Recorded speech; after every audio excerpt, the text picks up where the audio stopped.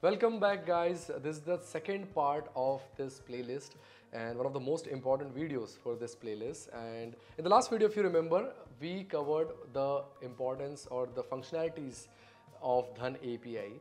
We have seen what are the featured partners and how to get the access token of Dhan API. In this video, we will go through the entire API documentation of Dhan API, and in the end, we'll make a basic test of how to use this API. The next video will cover about the Python library that will be used to automate your trades, right? So let's start with this one.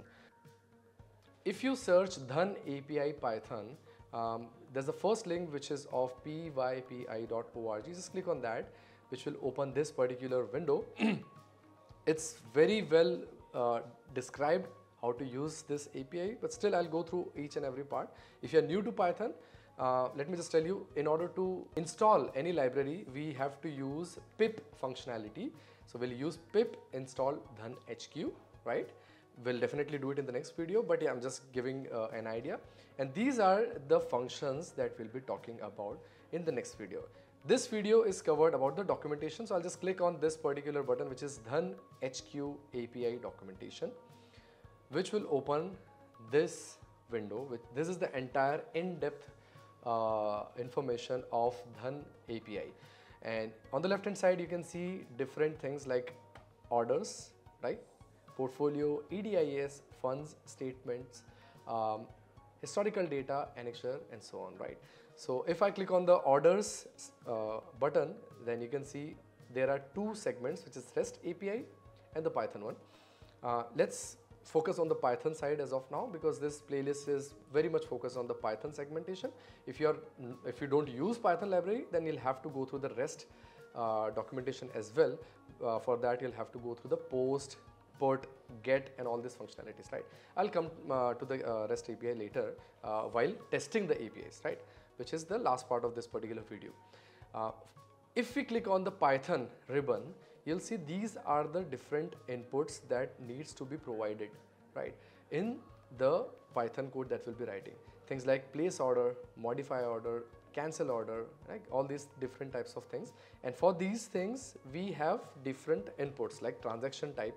Is it a buy or is it a sell? If it's a buy, it's dhan.buy, right? If it's a sell, it's dhan.sell, and so on. Then the exchange segment, it's NSE, BSE. What's the product type?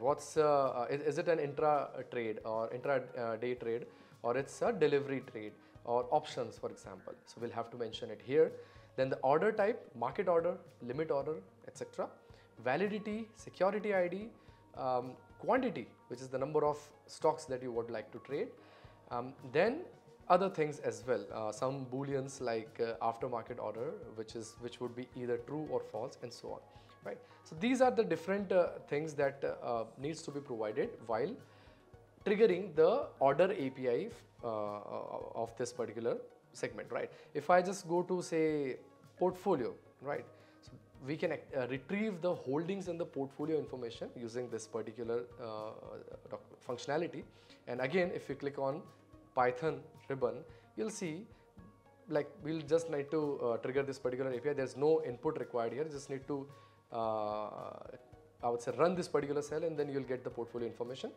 If you go to say statements, again we'll have to go through these particular things, and the most important thing is historical data, which is actually used to extract the OHLC, which is open, high, low, close, historical data on a daily candle or on a 1 minute time frame.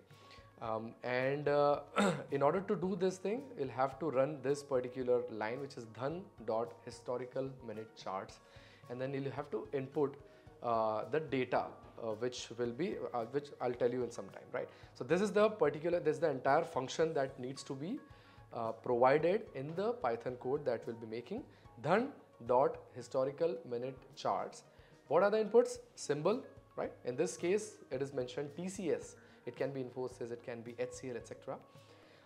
Exchange segment, I've already told you about that. It's NSE EQ in this case. Instrument type is equity, expiry code because it's it's a spot order. There's no expiry. In order, like if it were options or futures order, then we'll have to put expiry here as well. So it's 0 in this case. What is the historical data time range that needs to be extracted? So from date to date, right? This is a very important functionality, or this is a very important function that we are going to use extensively in the future videos as well. And this particular function can be used to make trading bots as well. That we'll cover in future, right? So let's just test this API, right?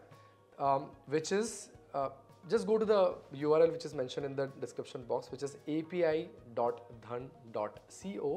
and over there you can just check on the right hand side on what are the I would say the inputs that needs to be provided for different segments, right? So for example, in order to placing the order, you'll have to use the post request. If you're using the Python library, you don't need to do this, but yeah, just to test what are the different inputs that needs to be provided. If you provide all these inputs here and then send the API request, it will execute that particular API, and if it's a place an order trigger, then it will place an order from here itself. This is exactly the thing that we'll be using in the Python code as well. If we do say get fund limit detail, right? So let me just do it for you, right? So I'll just click on this send API request. You can see 200 OK, API response 200 means that we are successfully running this API. And what's the API? What's the fund limit details in this case? I have close to 1,000 rupees in this particular account, and other details are also in front of you, right? Down below, you can see the request sample and then this drop down, right? You can click on this particular button and you'll see all, I would say, different types of libraries that people use in this industry. I use Python extensively, but if you use say C hash or Node, or for example any other languages, you'll just have to click on that particular thing and then click on, say for example I'll click on Python 3 and you'll see the Python code that can be used in the Python code that we'll be writing, and we can use this particular segment as well. You just need to copy and paste it from here, right?